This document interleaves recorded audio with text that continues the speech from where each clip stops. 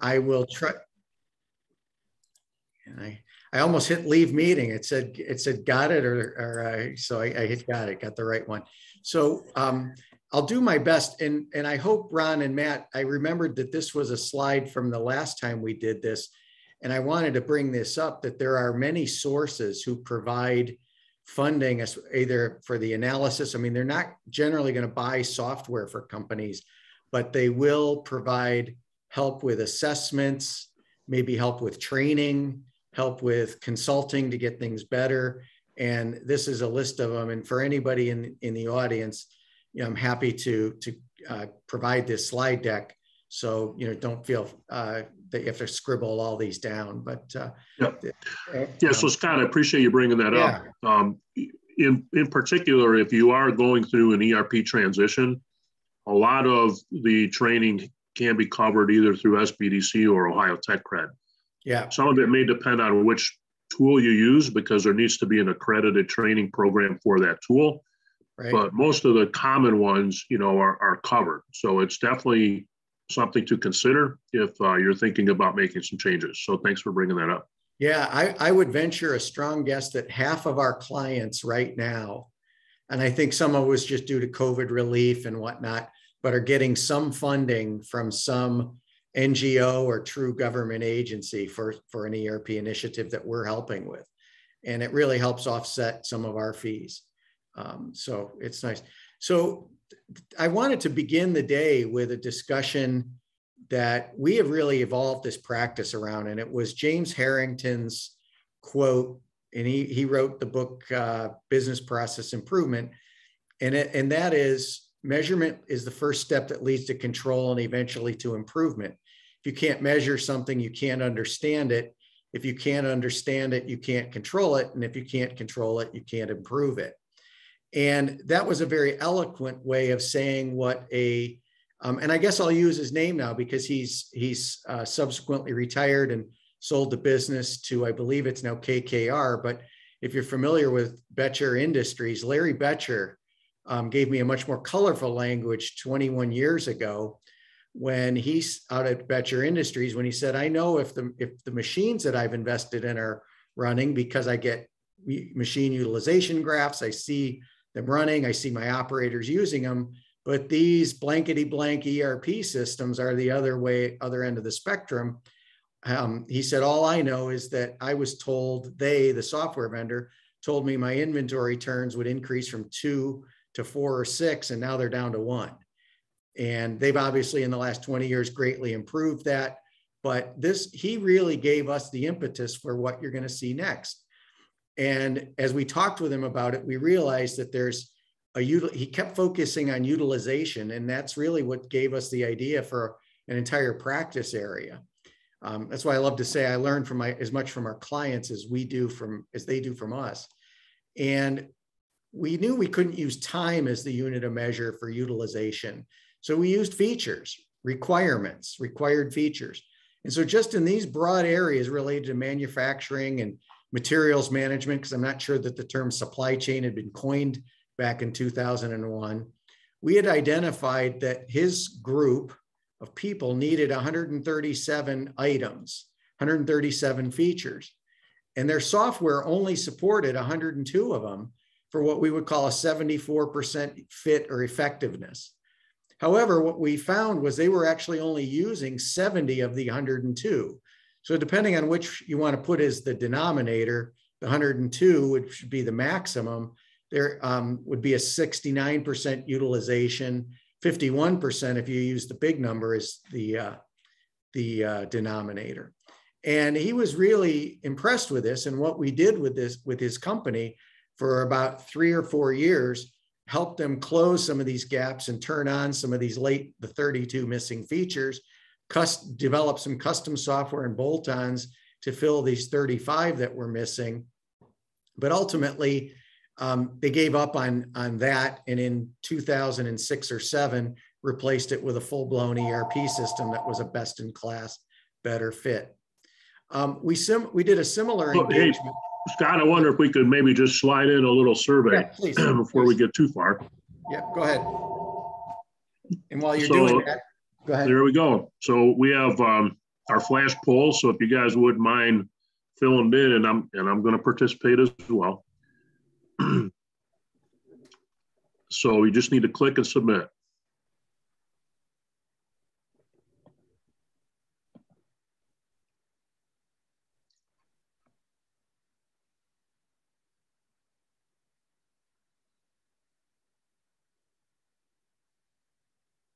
All right. So don't have one yet, and a couple that have, more than 3 years. And the ones in the more than 3 years category are often the case, like I showed there with Betcher, and they've not minded me sharing their name.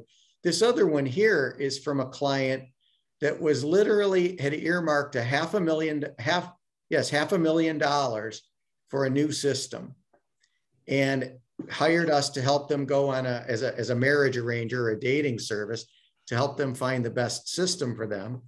As we dug into it, what we found as we were identifying the requirements, and this was an end-to-end business-wide study, we identified 1,100 plus requirements.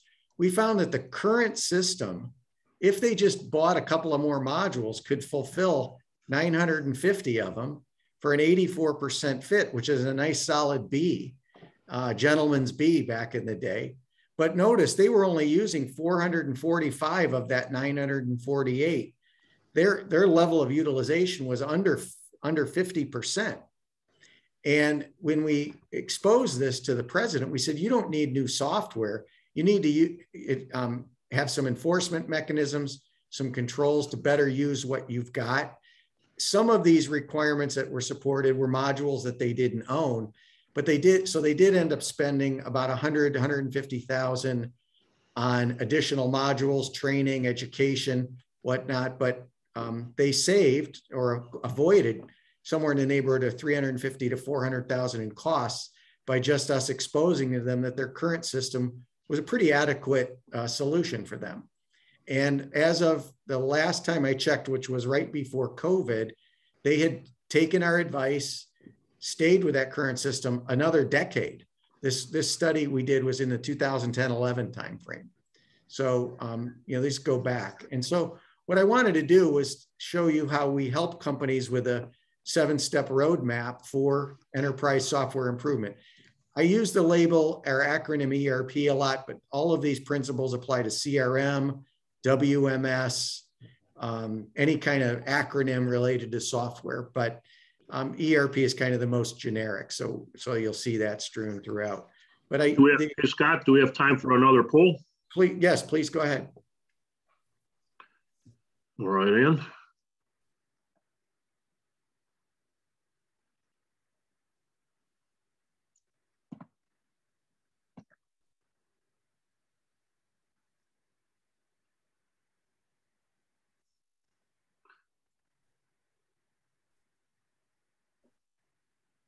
All right. All right. Good. So whenever you want to fit them in, Scott, just call them out and we'll get another poll popped up. Yeah. And this, I think, for those that are very satisfied, you maybe fall into, when we get to the end, what we call the continuous improvement model. For those that are neutral, maybe you aren't sure, don't know. And what we'll do is say, I'll let you, sometimes the answer is we don't know what we don't know. So we'll definitely give you some tools to talk about that. Our 7-step roadmap is it's kind of plan your work your plan, develop your strategy, design your business processes. First, define your goals and objectives. Why are we here? Improving your use of your ERP or CRM system that's a means. What is the end? We're trying to serve customers better, reduce costs, build a scalable business for growth, whatever those things are. That's what we mean there, not improving the use of our system. Then we want to make sure that there's alignment between what you have or what you might buy and your business strategy. Then we get into the nitty gritty. How does our business function, and what does our software need to do in order to support those business processes? And then and only then can we measure the fit and utilization of the current software. That's at which point then we can make some decisions, kind of get to the fork in the road, and depending on which way we go may be determined by the costs and potential benefits that we want to understand before we start closing the functionality and utilization gaps. In fact, and I'm going to provide an example here where we got through step 5 with a client back in, last October, last fall sometime. And the idea was to go forward and improve their use of their current system until we determined the costs. And the costs were going to be outrageous due to some changes in the software vendor, the fact that they didn't own many of the optional modules, and the difficulty in finding consultants who were high priced. And so ultimately, when we put a price tag on it, they were going to be spending $150,000 to retrofit an old system. And they opted at that point, to bypass step 7 in terms of closing the gaps and said, we'd rather spend $300,000 on a new system than $150,000 on an old one. And that was rare for us, but it does happen. So again, starting off always with your goals and objectives. Stephen Covey said, begin with the end in mind. And these are some tools that we start clients with to just get the juices flowing. How can customers be better served? How can costs or expenses be reduced? How can we increase employee productivity such that we can increase our revenue without commensurate headcount increase? How might other stakeholders benefit? Here's a sample just in the spirit of time. I'm not going to read through all of these, but you get the idea. We're big fans of SMART objectives: specific, measurable, achievable, relevant, and time-based. But some of them may not be numeric. Gain better insights into and reporting on costs and margins. These were all taken from actual client project charter statements. Second thing is develop an ERP strategy. For our purposes, most of our projects with clients are very tactical and operational. So this is not a big, develop a 3-ring binder. This is a couple of hour exercise. And it's really just making sure that as a business, that you understand how your various strategies align with your business strategy, and that the enterprise software strategy aligns with both of those. Examples of those that we come across with often are fitment versus customization. A well-fitting, non-customized, out of the box, we don't tailor our blue jeans when we go buy blue jeans. We just buy the size that fits us and start using them. That's appropriate if you want a low cost, no muss, no fuss experience, versus we do run into companies that can warrant and justify doing some degree of custom development. So these are the spectrums that we look at our clients with and as part of. So for example, if we hear them saying that they're competing on thin margins and that they're a low price provider, we're going to try and talk them out of having the latest and greatest, most expensive and most customizable system, and try and push them more towards a plain vanilla experience. If we hear that they differentiate themselves from their competition on customer service and responsiveness, we're likely to promote strong CRM and high weights on CRM and customer-facing applications. If they think they've got better mousetraps, a la like a Betcher Industry, who is a world-class manufacturer of their products, we would lean and push them towards strong product lifecycle management, strong engineering change control, strong configure, price, quote. Again, sorry for all the 3-letter acronyms. Also looking at the supply chain models. Are they engineered to order? That's going to have some impact on the features that the software provides versus a make to stock or a distribution orientation.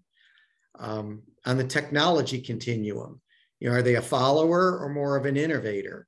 Fitment, I already discussed. It's rare that we have clients do completely custom software, but certainly some modules or some areas of the software we do see done custom. More often it's tailoring something that exists, but we really do try to, unless there's compelling reasons, can we use things off the shelf like blue jeans. And then once you've got that goals and objectives and strategy, then you can build the business case. Will improved use of ERP or CRM better enable us to meet customer demands? Or how will they do that? Do our employees waste time looking for information? That's an opportunity to improve productivity. So again, I'll leave you with these as a leave behind as part of the presentation. But these are all discovery that we do at a very high level early in an engagement with a client, or we suggest in an educational experience that companies should do themselves. So the takeaway is decide on these big picture factors early. These are strategically important for a normal size, typical engagement for ours. This is a half a day to a full day exercise. This is not something that you need to spend weeks or months on. There's no right or wrong answers, but what they do is they save time and argument in subsequent steps by providing guidance. So once you've got the goals and objectives, the strategy, then we can get into the business processes. This is an area that we see many clients already doing and already at some form of a journey, if it's a Lean Six Sigma journey, but we do find many manufacturing companies want this type of skill set as a core competency. And that is building things like cross-functional process maps, value stream maps, single-threaded process flow diagrams, whatever the appropriate tool is. We're big fans of either clients doing for themselves or us doing with them some form of process mapping engagement to map out the current state. And here's some examples of a current state return goods process.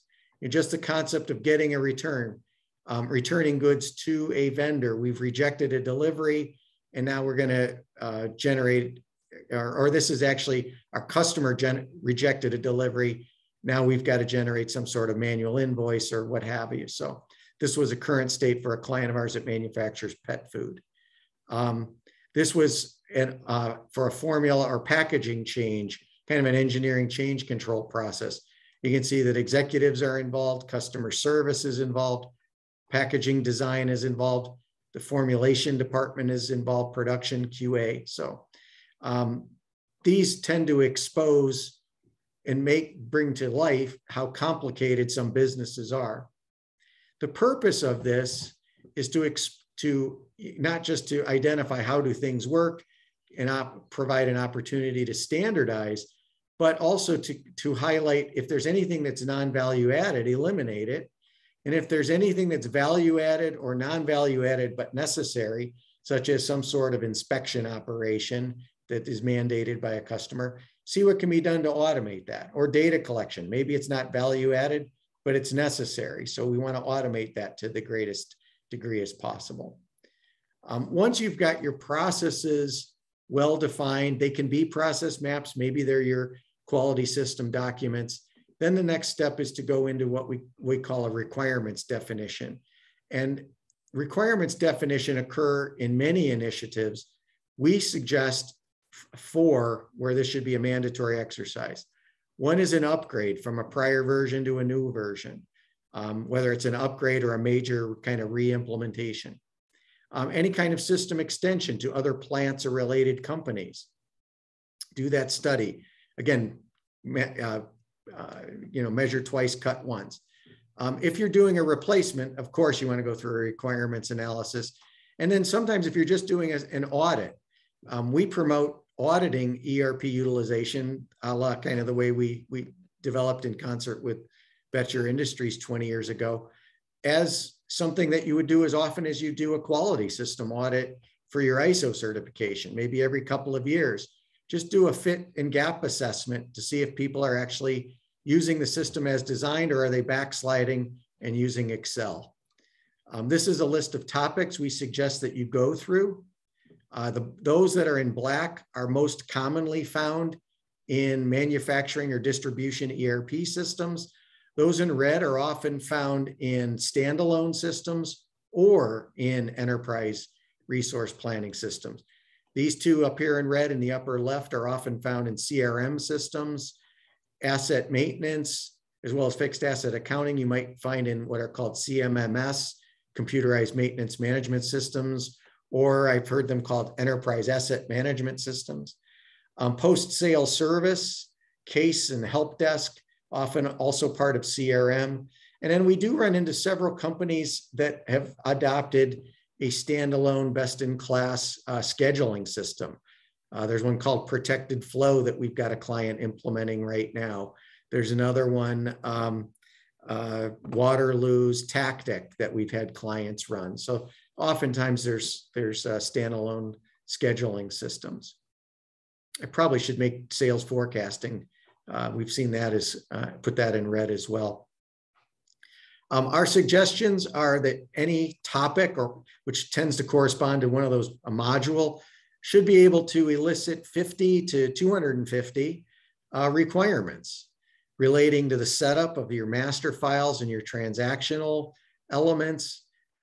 They should be able to be distilled from your future state process flow diagrams. And especially anything that you weight highly, we must have this, we must have this. What goal or objective is it in support of? For example, if one of the goals is to improve the aggregate management of inventory levels, reduce our inventory to sales ratios or whatever, maybe many of the requirements in MRP or demand planning could be related to those goals. Suggest using relative weights, high, medium, low, 3, 2, 1, whatever. End up putting numeric. And then, especially for anything that's highly weighted, we require our consultants to define why. What's the impetus? What's the basis? What's the opportunity for improvement? Great ways to get this kind of input. What do we need? Certainly you want your visionary employees and your change agents, certainly those with outside experience. If you've hired someone from the outside, grab their knowledge from what they might have done at other companies. But you don't want to avoid the skeptics. We all have companies or people in our company that are prefer the status quo. They may be a little resistant to change, skeptical of new ways of doing things.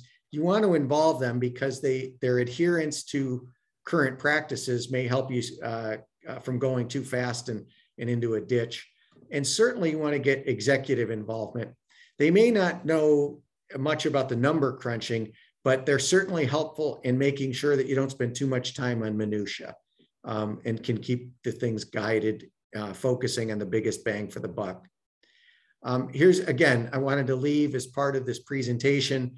Here's some examples of requirement statements, multiple costing methods within a plant, because we've got one product line that's fits with standard costing and another product line that fits with actual costing. Or we want to schedule, our scheduling tool should group like work together because the paint line needs to be sequenced by color, or we want to sequence our press operations by raw material type. All kinds of reasons to justify a requirement. Forecasting with a seasonality model, because we sell to the construction market that's busy in the summer and not as busy in the winter, whatever the reason might be. Good time to do another survey question, Matt, or should I keep slugging forward? Nope, that sounds good. Good. Also, technological requirements. These are projects that, in our view, they're business projects that involve technology, but we certainly do want to consider things like the user interface, query and reporting tools, and business analytics, personalization and customization tools, and workflow management. This has become almost table stakes these days. 20 years ago, when I got started in this, workflow was novel. Today, we see most of our clients mandating some ability to be notified, to manage approvals, all those kind of things. We're seeing less and less interest in things like network operating system and databases as we move to the cloud, but that deployment model is certainly something that you want to take a look at as part of an upgrade or what have you. So how do we go about the requirements building process? Companies can do it yourself. I would suggest avoiding a blank sheet of paper, though the nice thing about a blank sheet of paper is you're not conforming to any box, but there are online checklists and templates that fit various industries and will help you get started. Consultant facilitators, I'd recommend Meaden Moore, of course, but we know we have competition that's certainly worthy out there.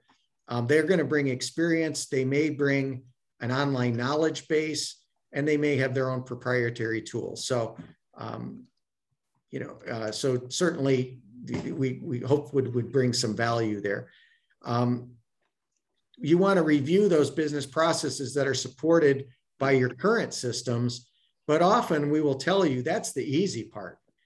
The more where you want to really spend the time in the investigation is, what are we doing outside the system in scheduling, in accounts payable, in receiving?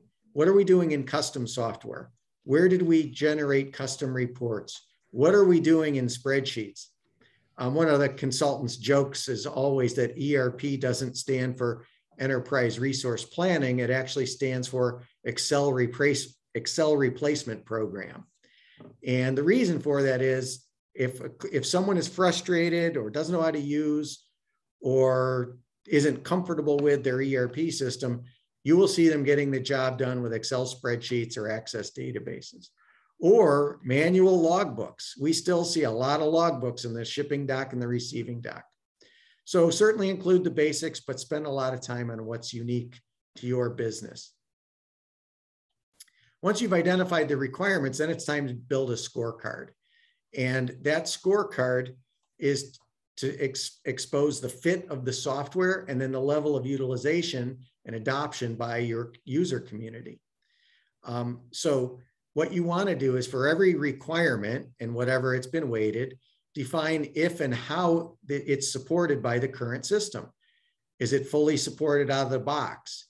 Did you have to do some light tailoring, some medium customization, or some extensive modification to get it done?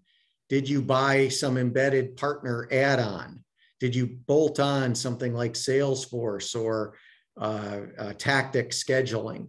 And so, the degree of yes, I guess, or it's not supported. We need that feature. We don't have it. That's why we're contemplating an upgrade or a new system. If it is supported, then define if and how well it's utilized.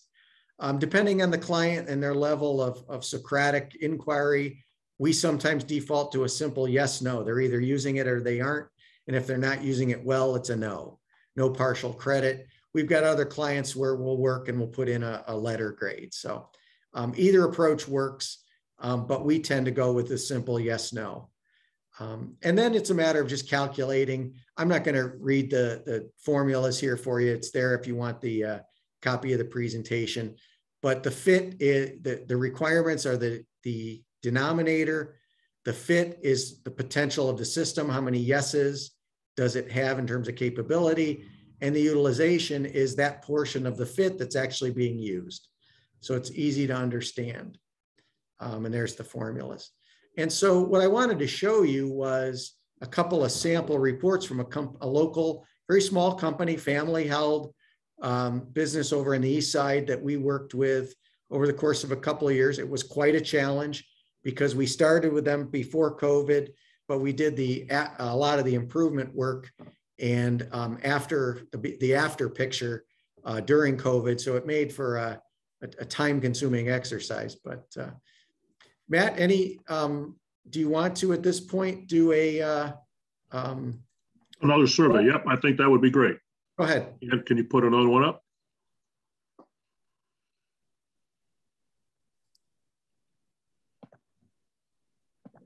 Oh, and this was if you're selecting a new system, is there a time frame? Right. And if the answer is we're not, just say it's a long time out there.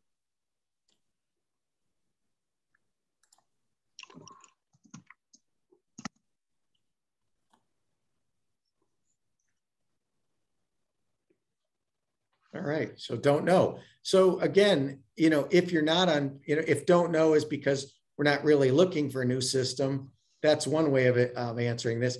If it's yeah, we'd like to, but we maybe don't have the budget approved, some of this utilization assessment might be helpful and fit assessment. And this company here might be, might hit home. Let me blow that up just a little bit. So this company, who shall remain nameless, use an ERP system. It's a small market system called Intuitive from a vendor called Aptean. This company happened to be on the latest version of the software, but they were very frustrated with what I'll call the supply chain and manufacturing functions. They felt comfortable with accounting, which is common. They felt comfortable with taking orders and creating purchase orders and shipping and receiving things, but everything in between, the transformation process and the planning process and the scheduling process, they were uncomfortable with, even to the point that 12 years after having bought it, they knew they were probably not using it effectively, but they were getting to the point where they were so frustrated, they said they might just throw it out and start over. And so we said, look, on the surface, you look like a pretty good fit for Intuitive. Let's see if the problem is just one of utilization. Well, sure enough, they were on the latest version, and we showed a score of 91.9%. That's pretty darn good, an A- when in the grading scale my old high school used. And since they're on the latest version, there's no benefit to upgrading. This is what they would get if they upgraded to the latest version. That's why these two columns are the same. This is their level of utilization of the system, a whopping 24%. And I want to emphasize, that's not 24% of the whole system. That's 24% of the features they agreed after hearing us explain it to them that they should be using. In other words, 24% of what they agreed with was required. You'll notice 0% utilization in scheduling, only a third in how they control their production and with work orders. Really, from a manufacturing standpoint, the only thing they were doing well was they had their process routing set up and they had their bills of material and items set up. So they did the foundation, they dug the basement and poured the concrete, but they never built the house. And so they really had nothing to live in. So that's the before picture. If you drill down a little bit in detail, you can see that, just in sales order, they're 0% fit in sales order promising, 0% fit in how they fulfill sales orders, 0% not fit, I'm sorry, 0% utilization in how they do forecasting, even though the system can do 86.5% of what they now know they should be using. And so that snapshot was taken in mid to late 2018. We worked with them throughout 2019. COVID unfortunately hit in early 2020, if you recall, but we got back in there in the middle of 2020 to do an after picture.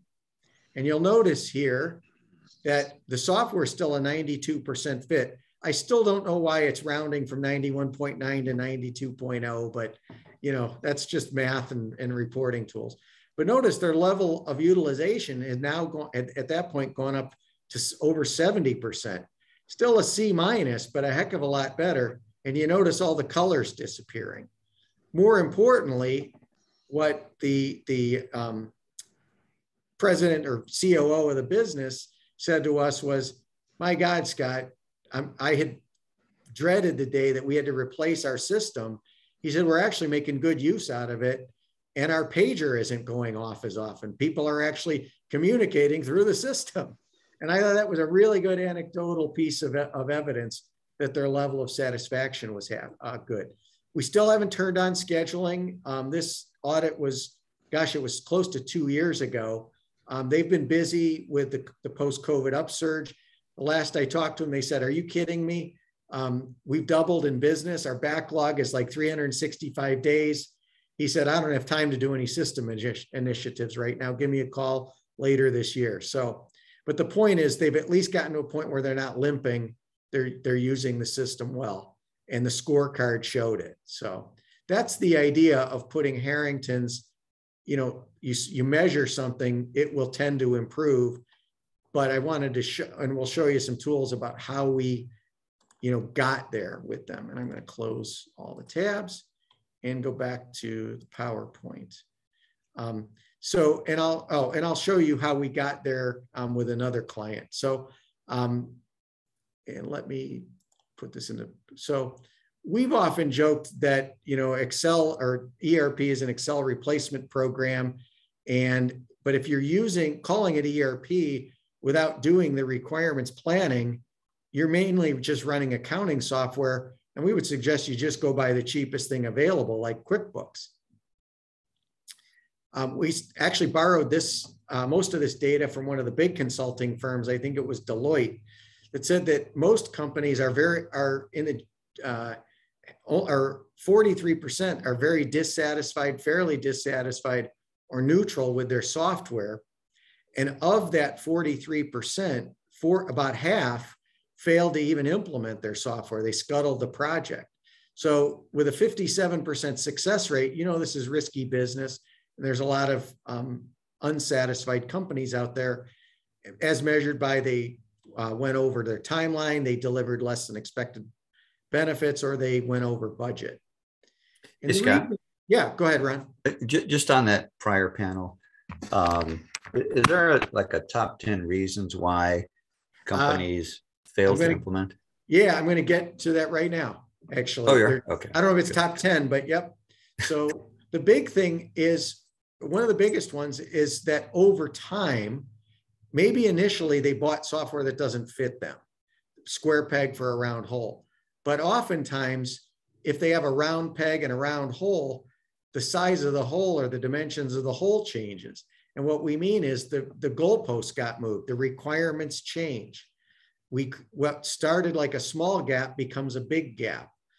And let's talk about why. The biggest reason that we have seen, and these are actual live client examples over the last 20 years, is the company business model changed. We had an assembler who backward integrated and added injection molding. And all of a sudden their system didn't do things that a molding business needs. We had a distributor acquire a manufacturing business, distribution software, and they own distribution software that just didn't do manufacturing. Job shop manufacturer launched its own product line, where now we need engineering change control, configure, price, quote, a whole slew of make to stock features that a job shop isn't concerned with.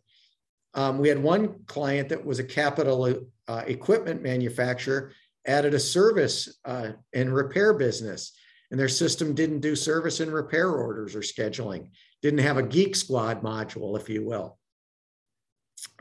This was the most odd one. We had a large multinational metal processor whose private ownership decided to get into electronics business, completely different line of business, as well as expanding into South Korea, Latin America, and I think somewhere in the Middle East. So, foreign language requirements, all kinds of currency requirements got levied upon them, in addition to electronics manufacturing. So as your business expands and as the ownership gets great ideas to forward integrate, backward integrate, it's going to throw new requirements onto your ERP system. Those darn customers change their demands. They want their own special labels, their own special documents. They want C of A's and C of C's. They want more traceability. They want industry-specific compliance. One of our food industry clients right now is dealing with something called GS1 labeling that was new to them and is relatively new to the industry. Maybe it's consignment inventories or electronic commerce or EDI. So customers, have a way of levying requirements on us that impact the business systems. The regulators in Washington, Columbus, where have you, also, or industry specific like AIAG, the EPA, USDA, FDA, all of those government, non-government agencies tend to levy requirements on us that are ever changing. Sarbanes-Oxley for the accountants on the call. Those tend to impact the denominator. They add requirements. The other side is we may lose utilization, meaning our numerator gets worse. And that is with all this turnover and loss of institutional, or often called tribal knowledge. Maybe the system was successfully implemented. Back to Ron asking, what are some of the lead reasons? Well, we've all seen this blip of people leaving for retirement, leaving jobs for greener pastures, whatever. That cadre of power users knew how the system ran, but they're no longer available. Maybe they retired or left the company. And so that expertise and experience and knowing where the bodies were buried left with them. And so what that leaves companies with all of these together is that maybe the system was implemented without the decision support, just the transaction processing layer that we as our group, despite being an accounting firm, derogatorily call an accounting system. If you're a manufacturing, distribution, service and repair company, and you start referring to your systems as an accounting system, that's usually a red flag or a yellow flag for us that the goodies, the things that add value, maybe aren't being used. Almost all of our clients today, as table stakes, can enter orders, send out bills, receive cash, issue purchase orders, receive invoices, and pay bills, and do accounting. But where we start to see troubles, bills and routings, inventory control, job costing and job processing, and where we really see big problems and opportunities is in the whole configure, price, quote area. The majority of our clients, even to this day, truth be told, are still using some Excel spreadsheet for these functions, some Excel spreadsheet for engineering change control, and spreadsheets and manual methods and informal brute force methods for all of the things that Apex has been teaching for 30 or 40 years. Master production scheduling, MRP, finite scheduling, infinite scheduling, capacity planning. And then all those things like cycle counting and lot traceability are often left off. So there's a lot of value that can be unlocked from existing systems, or if their system doesn't offer it, by adding these through new modules or new systems. We see other difference makers left on the sidelines. System generated financial reports. We still see a lot of controllers who say you can have my Excel spreadsheets when you pull them from my cold dead hands. And it just shouldn't be a manual exercise to close the books by having running reports and then doing manual journal entries, not in 2022. Quality management is another area where we still see a lot of homegrown databases and spreadsheets galore, and same with maintenance and even CRM. Mostly what we see is standalone CRM, not integrated. And so as a result, and also one of my favorite lines from the VP of sales at Betcher was, I'm tired of seeing my salespeople get blindsided when they go into an account. What he was longing for as a goal for an ERP system was giving his field salespeople insight into the transactions and the data that's going inside the ERP system. Customer complaints, customer returns, status of credit memos, all of those kind of things. And so that's what an integrated CRM can provide a field salesperson. So I'm going to skip over this. These are just some impacts and what we've seen, how these manifest themselves, kind of signs that a system has been partially implemented, poorly implemented, or just is not fulfilling the requirements. Functionality gaps. The gaps tend to manifest themselves in 4 ways. Functionality gaps are those features that the software doesn't provide for us. It lacks distribution package, lacks manufacturing features, for example. How do we close those without replacing our system? Maybe an upgrade.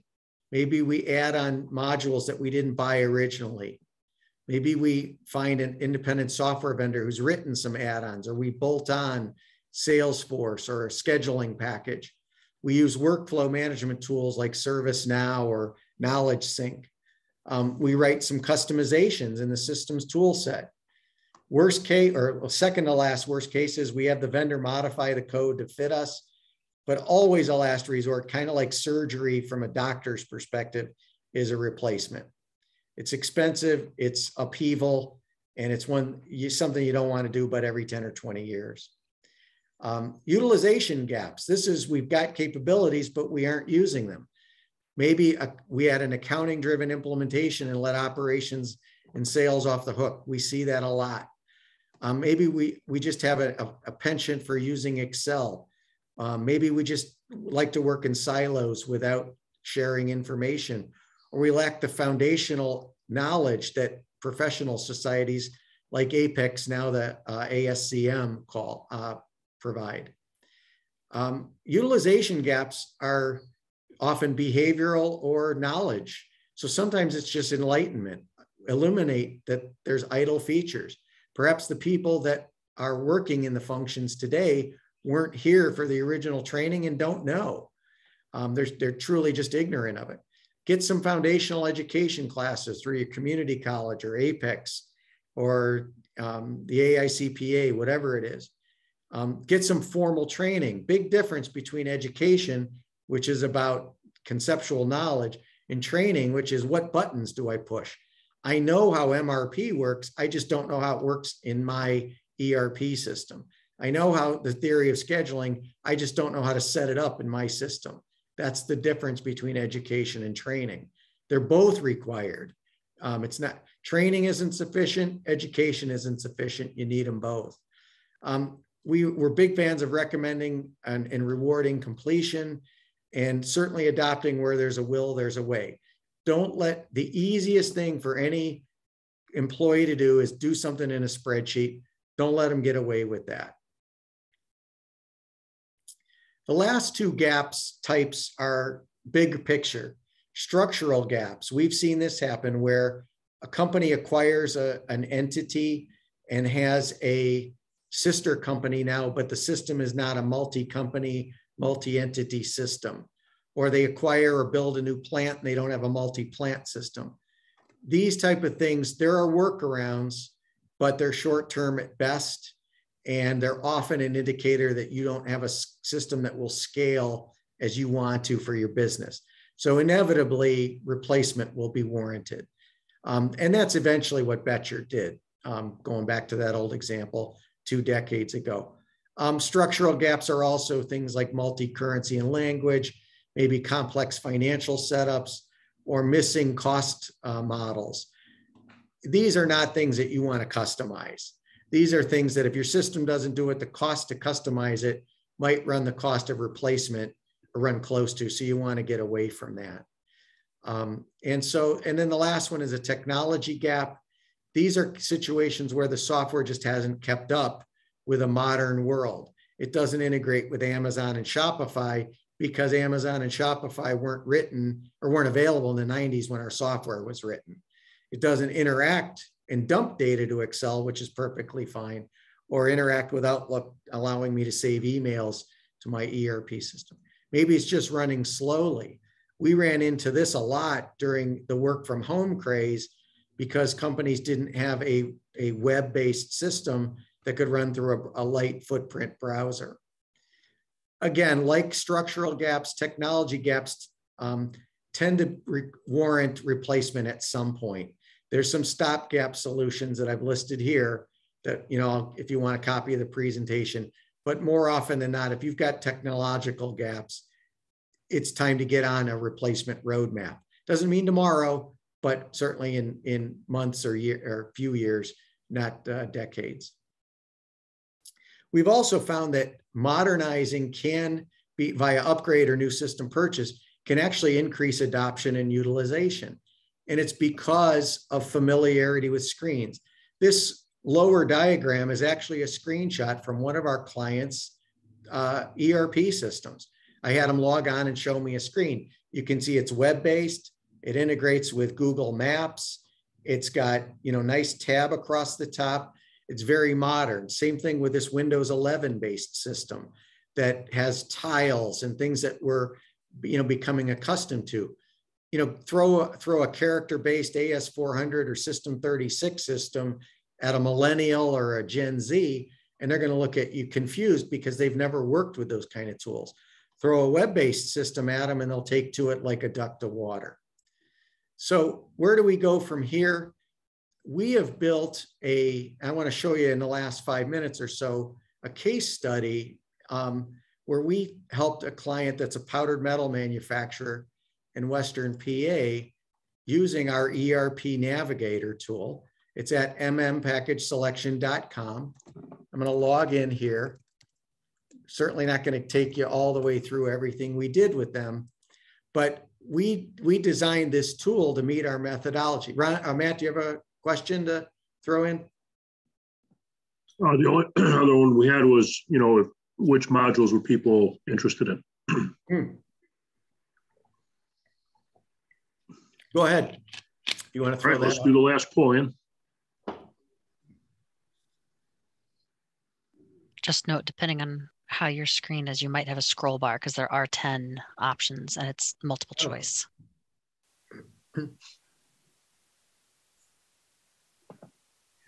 And I'm good to go 5 or 10 minutes long because I know we got a 5-minute, we're a little slow to start. So if anyone wants me to go longer, I certainly can, but I'll try to wrap it up here at 1 o'clock. So that's good.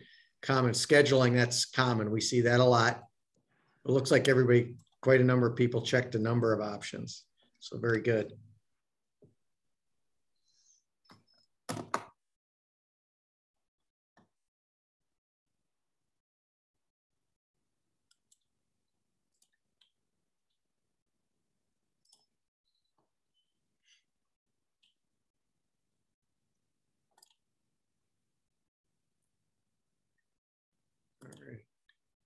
Okay, good to go? Oh, you were muted, Matt. Am I? I hope I'm not muted. Yep, good to go. Good, okay.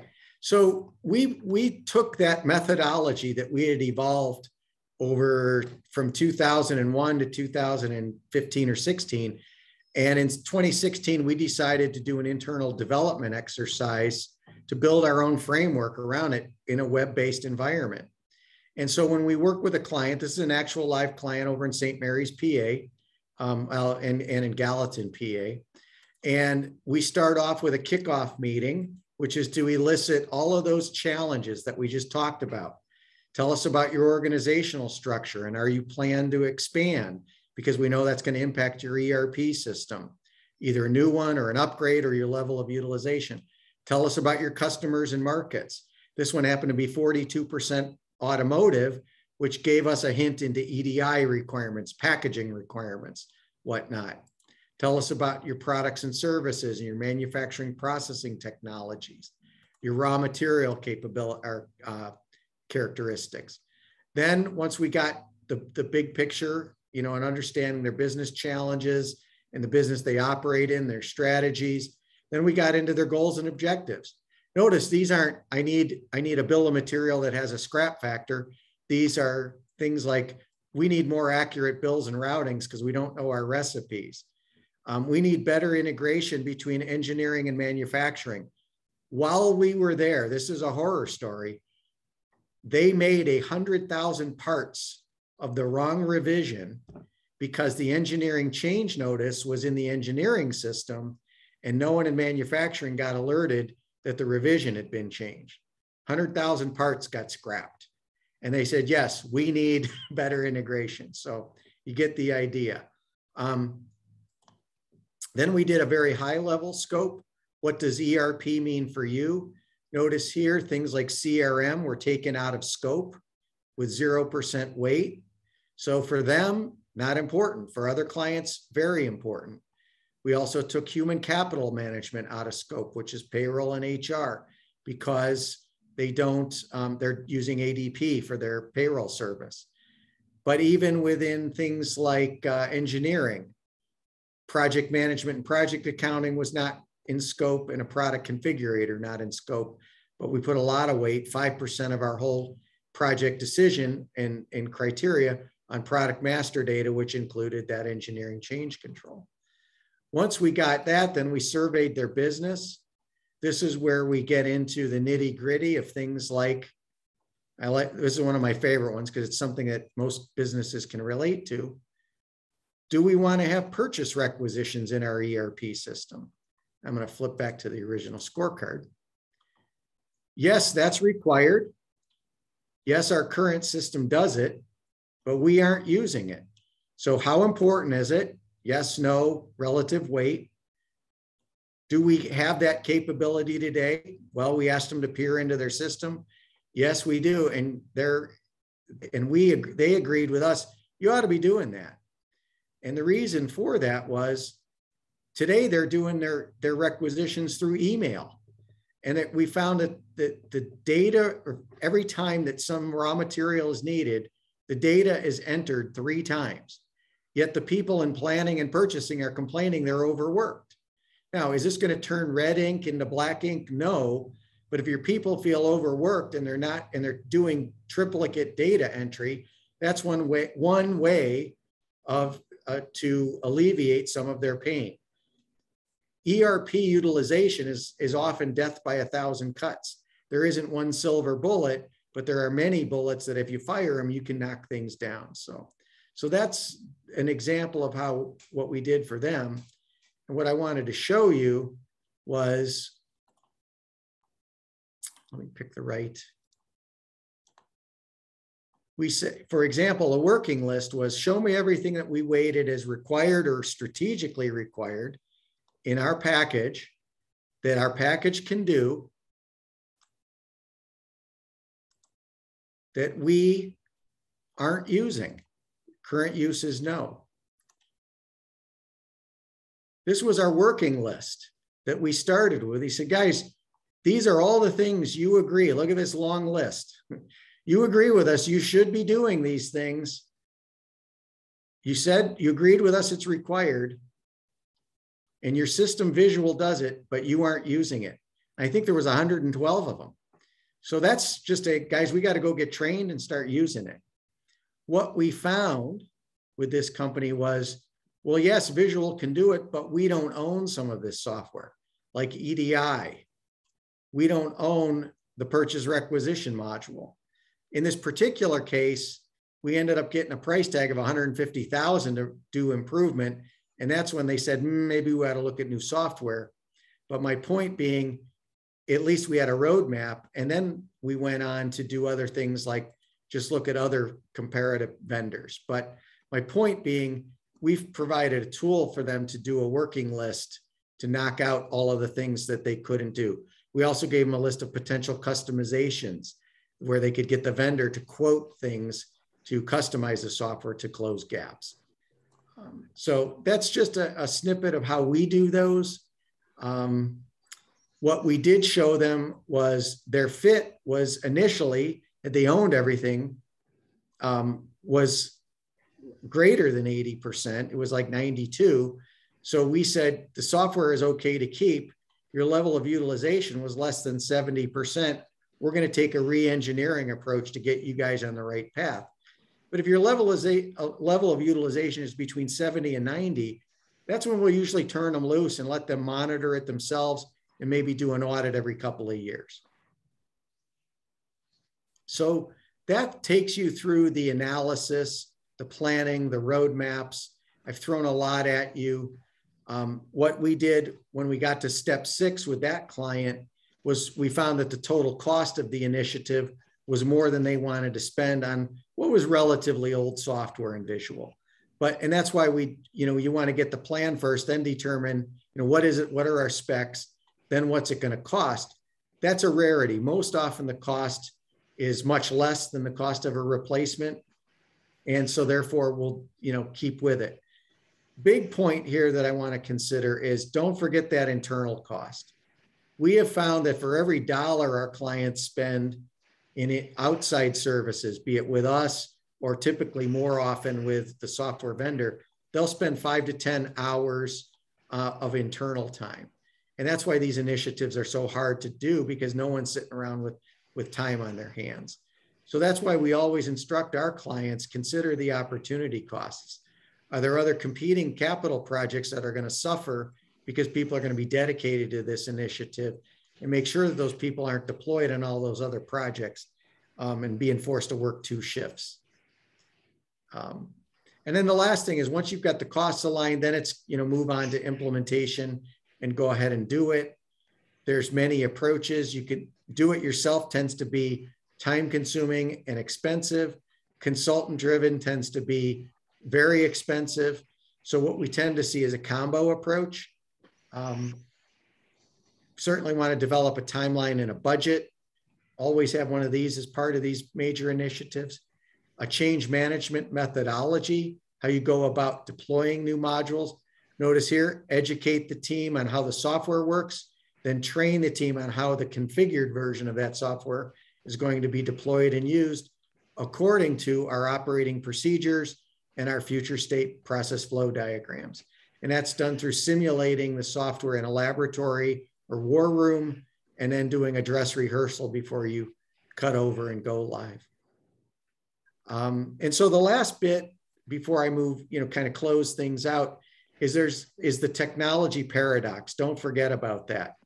As you educate your team, as you train them, you'll find that they're more talented. But ask yourself, which person in this is working harder and who gets paid more?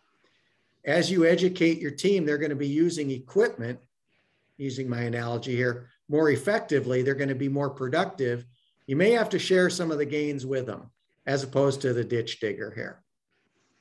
So takeaways, we believe in measuring your ERP system's fit and utilization like any other major asset in the company. Adjust the requirements fit and utilization annually or every other year. Use your work procedures and process maps to institutionalize the use of your ERP and CRM systems. Make sure that people are adhering to those.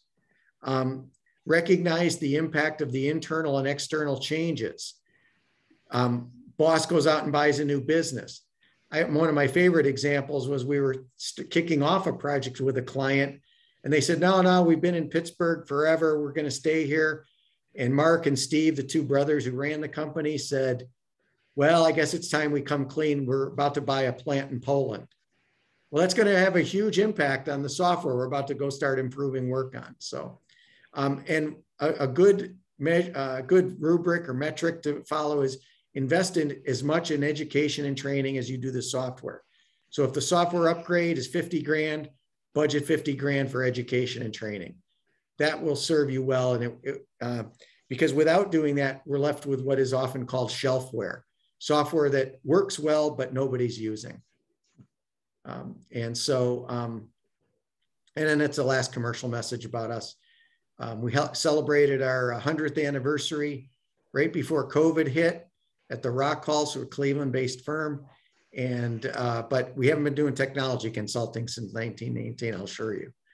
And we are an independent consulting firm in that we don't represent any software, and we don't take finder's fees or commissions from the vendors we recommend. So, and that is it, other than a wrap up, and happy to answer any questions. Well, thanks a lot, Scott. I think we lost a couple manufacturers that were on. They probably had to go at one for other commitments. Probably go put out the fires, yeah. Yeah, exactly. But thank you again. Really appreciate the approach. The methodical approach takes kind of the emotion out of some of the decisions you have to make, and maybe some of the issues that are happening. And we'll take that a wrap, and we appreciate it. All right. So I can stop the recording and we'll freeze it there.